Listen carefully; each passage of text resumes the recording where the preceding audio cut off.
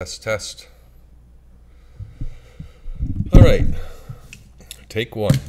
Well, ideally, I wish you were here today so that we could start off with our first movie project, but we're going to try to do this a simple way. We're going to try to break this down into over 2 or 3 days, and we'll start with today one just by giving information. Eventually, you're going to make a 4-shot movie. And really, movies are all based on not only story, but setting up your shots. Now, there's lots of shots, but if you can keep 4 in mind, you'll be fine. Establishing shot, or the wide shot, is where you are. A long shot has the main character or the object seeing everything. Medium shot, usually from the waist up, and close up, think of it as headshots. Here are some examples of famous movies that start off, and the very first scene is their establishing shot. If you think of a movie that you like, you may remember the very first image that the director has decided to show you. Long shots, full character in view. Medium shots, as you can tell here, 2 very famous medium shots. I have an interesting story about the Titanic movie, if you remember to ask me sometime.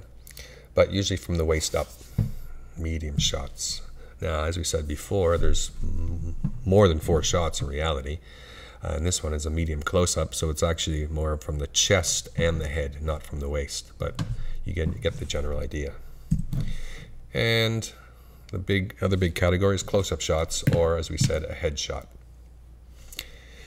50,000 bonus points if you can name those 2 movies where in the close-ups on the scene. Extreme close-ups usually denote some sort of intensity or power or importance, as you can see here. Camera angles can be used to your advantage as well. And if you remember the Walkenstein movie from the other day, when the professor finally has an idea of how he's going to make his creation, it's actually an overhead bird's eye view shot of his desk. Sometimes there's off-angled shots to create some sort of chaos or some sort of danger. Lighting can set the mood. We'll deal with lighting on another day, but just a couple ideas here.